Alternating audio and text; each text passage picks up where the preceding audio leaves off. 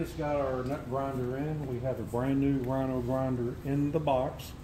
So this is how you will receive it. So I'm going to cut the strapping.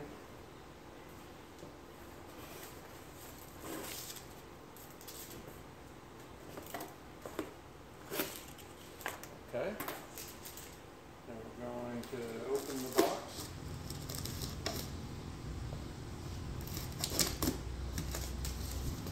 Alright. The first thing you're going to see is your quick start guide. So I'm going to set these scissors down. We'll open up the quick start guide. And it just basically runs you through everything you needed to know to get the nut grinder up and running, okay? So the first thing we're going to do is get the hopper out of the box.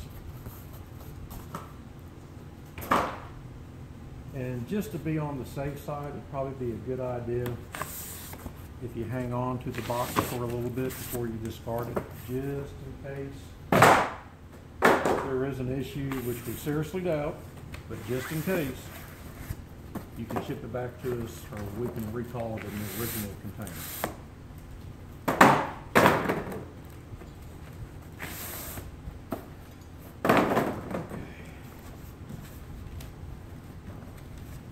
So this is the hopper, and you have hardware inside the hopper.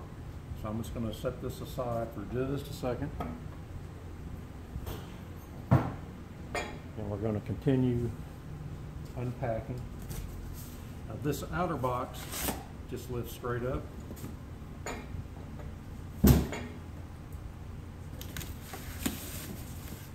This is what was cushioning the hopper. Now to get this inner box off, you have two pushed in tabs here. You just simply pull those out, one on each side.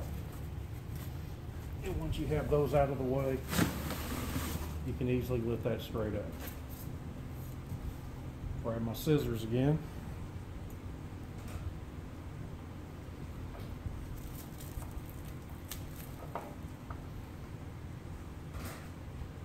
Now this protective foam is probably going to be behind this front cover.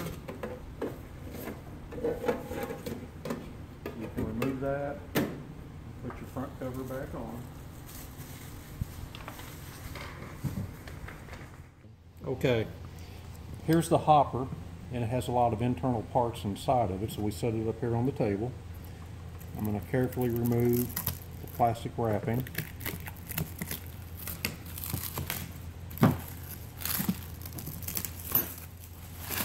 And open the lid. You're going to find your drill pattern of where to mount your anti-tip, which we will do here in just a second. We'll set that aside.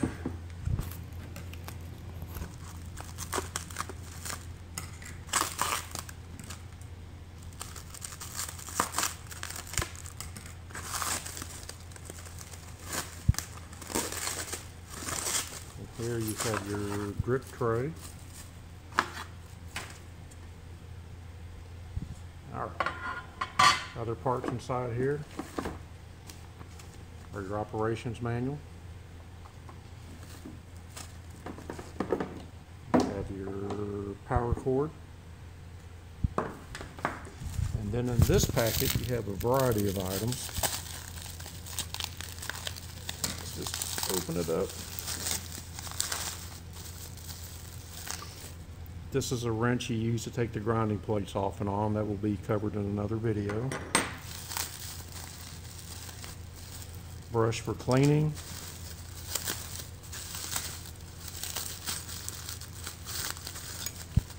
Another little brush for cleaning. That's a variety of brushes. Your anti-tip bracket. And then the hardware to mount the anti-tip bracket.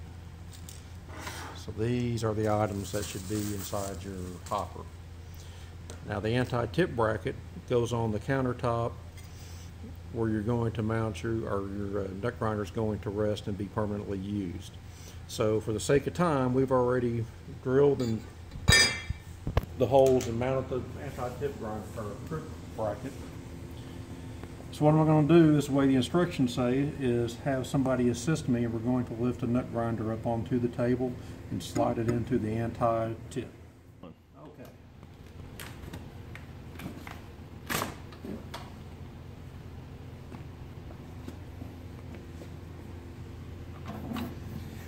Then if you come back here, Scott, we're going to slide it onto the anti-tip bracket.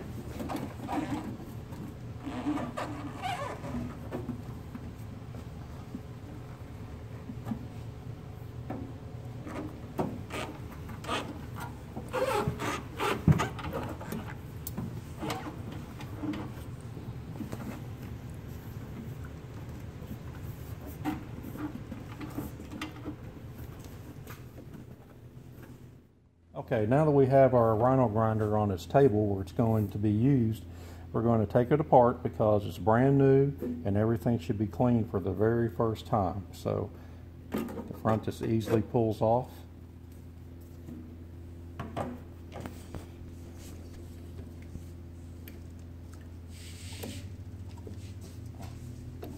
You have to loosen the anti-rotation screw.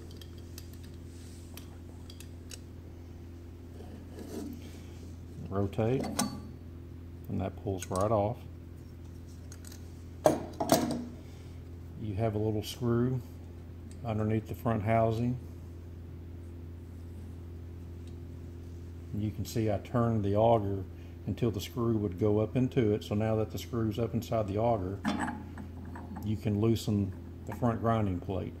If it's too tight and you can't get the front grinding plate off, we have a tool that you can put on the unit and loosen it that way.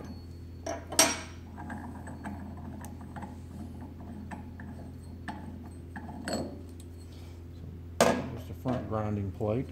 The next thing we want to do is take off the main housing. You pull these thumb screws out. There's holes right here to rest them in so they're not lost. And you can take this housing off. Now, to get the rear grinding plate off, you have a thumb screw here and a thumb screw here. You can simply back it out. You can take it all the way out, or you can back the shoulder out enough where it clears the aluminum casting. Same on the other side. And then you simply rotate it, line it up.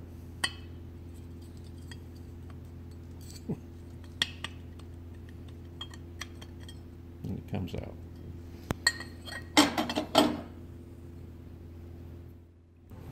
Okay, to finish disassembling the unit for its initial cleaning, you have your outside housing, you have a piece of cardboard, you need to pull that out, and that was inside your duckbill valve. And then you need to remove the duckbill valve.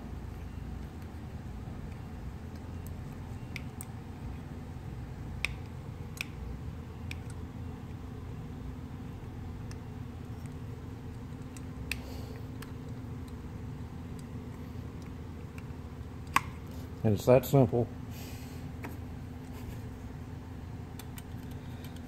And then remove the ring. These thumb screws back out, but they do not come completely out.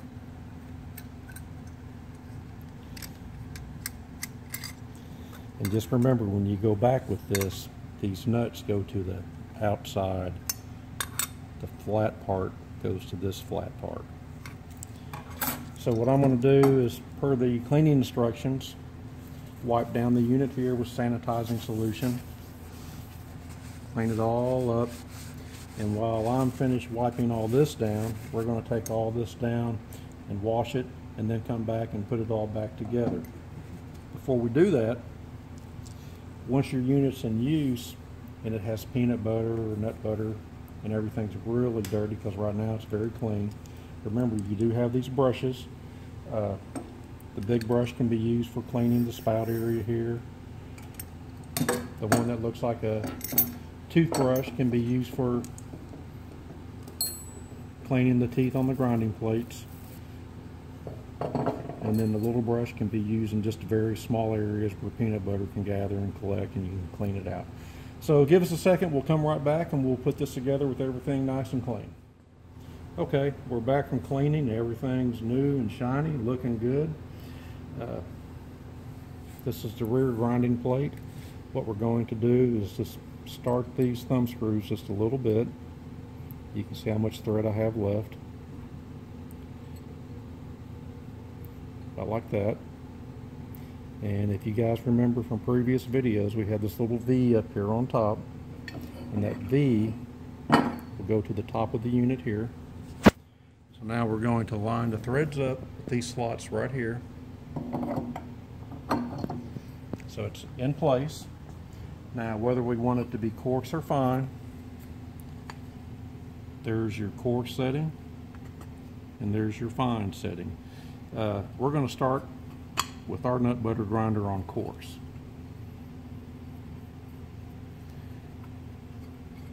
So make sure it goes all the way in, finger tight, and again all the way in, finger tight. All right, I'm going to put this up on the auger. We had to set our thumb screws here in the holes.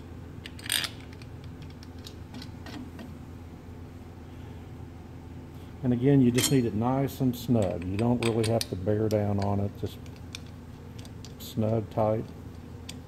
You don't want things rattling around. Okay. Then our outer grinding plate.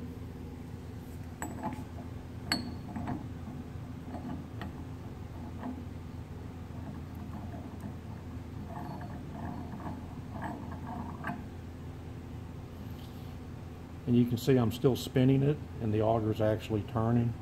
That's okay. The first time you use it, it'll self-tighten and tighten itself up. All right. The outer housing, here's our ring. And remember, these have specific positions and they have to be lined up with their mating holes. You can't put it on this way. You can't put it on that way. It has to go on this way. The little nuts are facing outward. The way I like to do it is just start them all. Don't really bear down and tighten it this time. That way it's easier to get them all going. And once you have all three located, then go back, give them all a final little snug turn, okay? Now to put the duckbill valve back in, if you notice, you have a long side and you have a short side. Well, in this housing, you have a long side, you have a short side, and that's how the duckbill valve has to go in. It will not work like that. So here we're putting it in the correct way,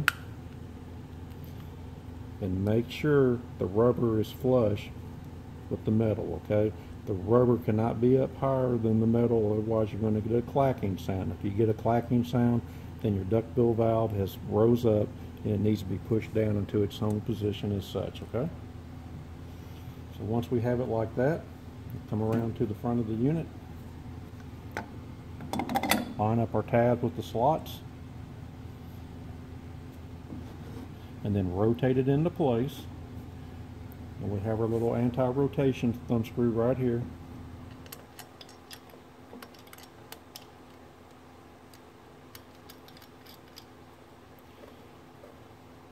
So now that's all on.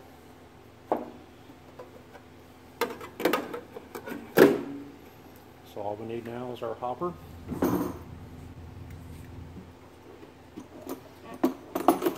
We have these 4 posts in the back. You have 4 holes or 4 slots up here on top of the nut grinder. 4 posts go on first, and then just lower it down into place. And just make sure it's sitting flush, everything's lined up and looks good. And then you have your lid. And okay, we have your catch tray. That needs to go onto the unit, and simply lay it right here and slide it back. Okay, this is the power cord that comes with your RHINO grinder, and it simply plugs into the back here. And we already have the other end plugged into a regular wall outlet, and we recommend that you use a 20 amp dedicated circuit. Now, to turn it on, you have a master power switch right here. Now turn it on, and you notice your button here is going to flash red, green, yellow, and once it's solid green, the machine's ready to operate. So now it's solid green. I push the button.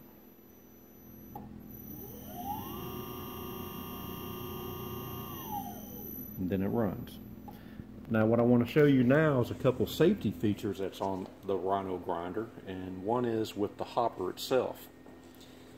If the hopper is removed, of course we don't want somebody putting their fingers into the auger or getting hurt or damaged or whatever. So what happens, there's a little sensor here that goes in this hole, and that tells the machine the hopper is removed. So right now you get a flashing green light. So with that flashing green light, the machine will not operate. Nothing's happening.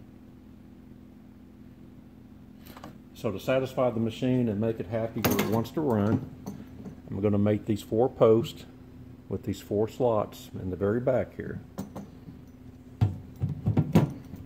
Posts are in the slot, rotate it down. The sensor here goes in the hole, and we should have a solid green light, and we do. So I'll push the button and the machine runs. Now the other safety feature is with the front. Now the front just simply pulls off, rotate it down a little bit, and it pulls free. And here's your sensor here, and it mates with this slot right here. So now the nut grinder, the RHINO grinder, knows the front's removed. So you have a flashing red light. And again, the machine will not operate. Nothing happens. So I put the front back on. And now we'll get a solid green light. And the machine will run. So then to turn it off, hit the main power switch, and the machine is completely off. Go.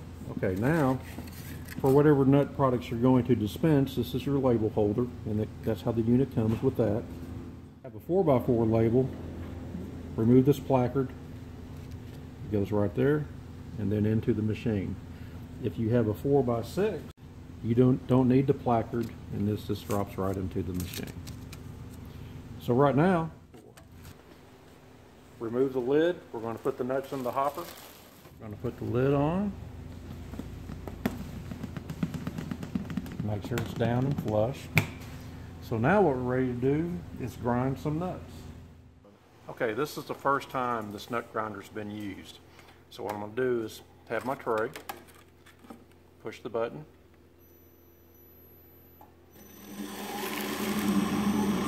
and I'm going to stop right there for a second. What you can see, when it first initially starts, you're going to get powder. And it takes a second for it to build up and actually start grinding and dispensing peanut butter.